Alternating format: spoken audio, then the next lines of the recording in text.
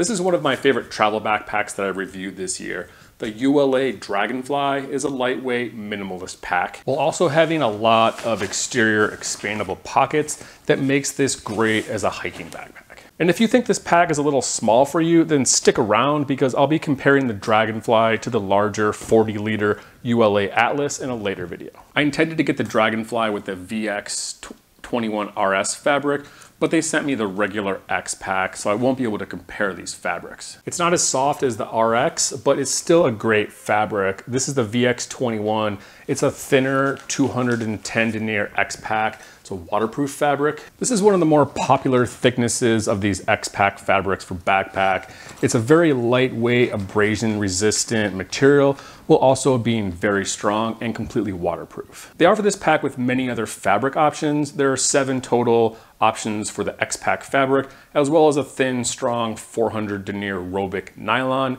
as well as a 500 denier Cordura.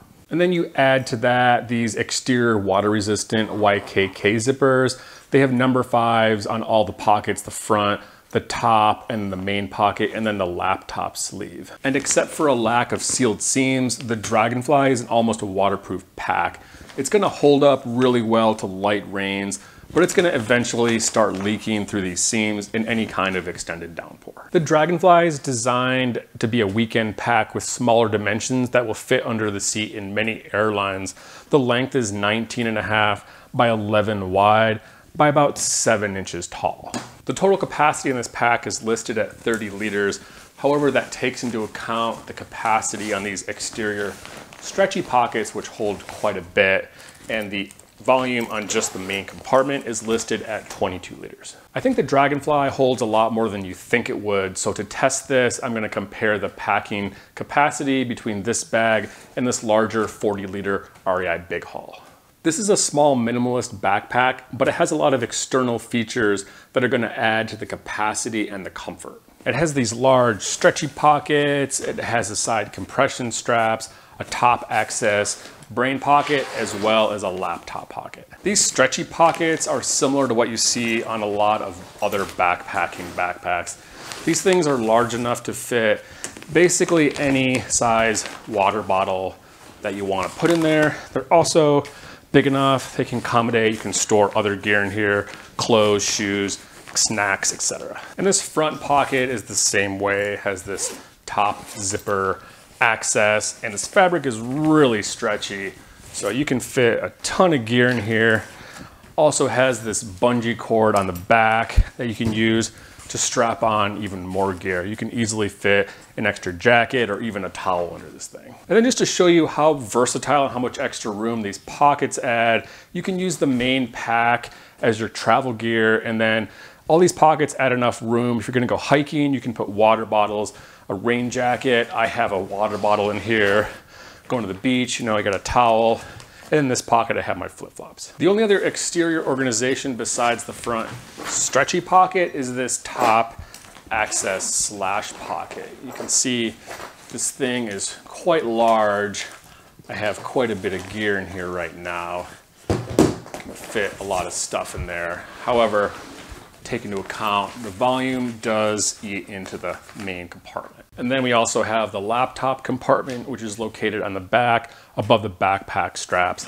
This is a minimalist laptop sleeve. It doesn't take up a lot of room in the pack, but it offers you enough padding and protection for your laptop. It's protected on the front and the back with this thin piece of firm foam padding, as well as the squishy backpack material. This thing is pretty large. It will fit up to a 17-inch laptop.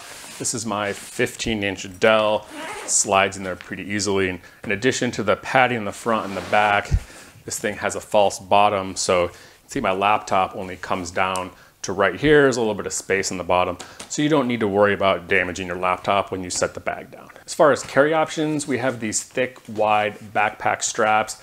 They're not stowable, and there are no side bottom carry handles, just this one top thin grab handle. This is a thin piece of nylon webbing coated in this rubberized tubing.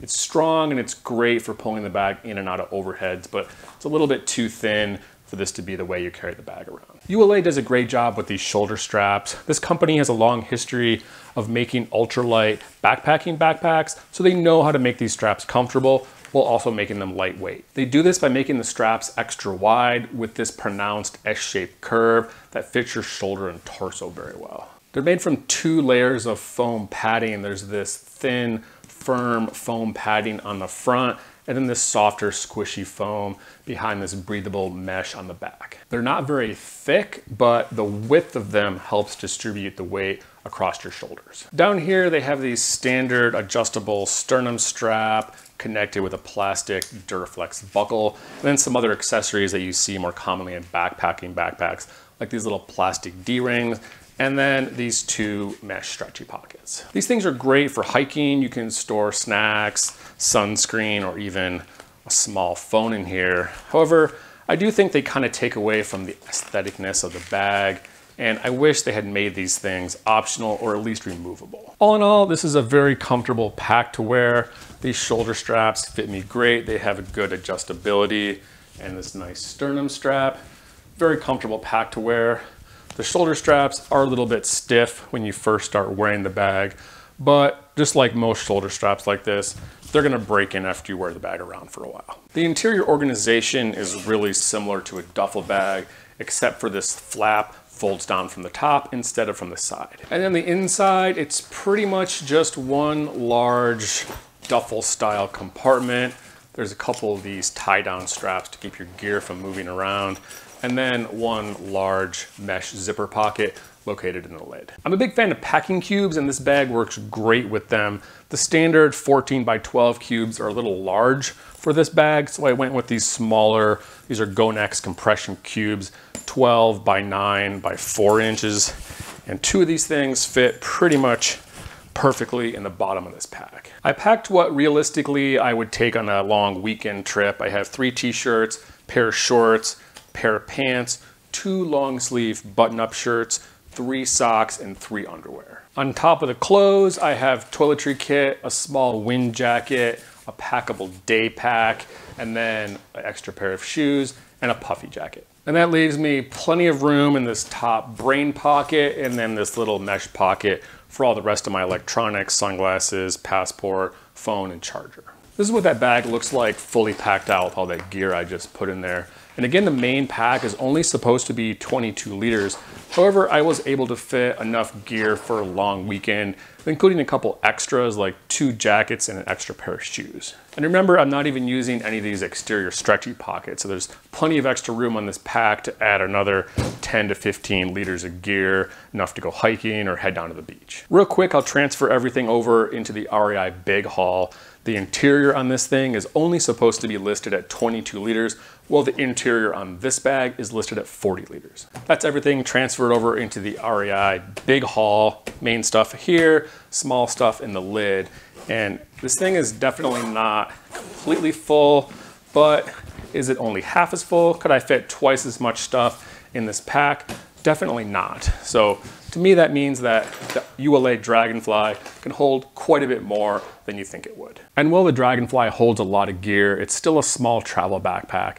If you stick around in the next video, I'll be comparing it to the ULA Atlas. Really similar style and setup, 40 liter capacity, and a few extra added features.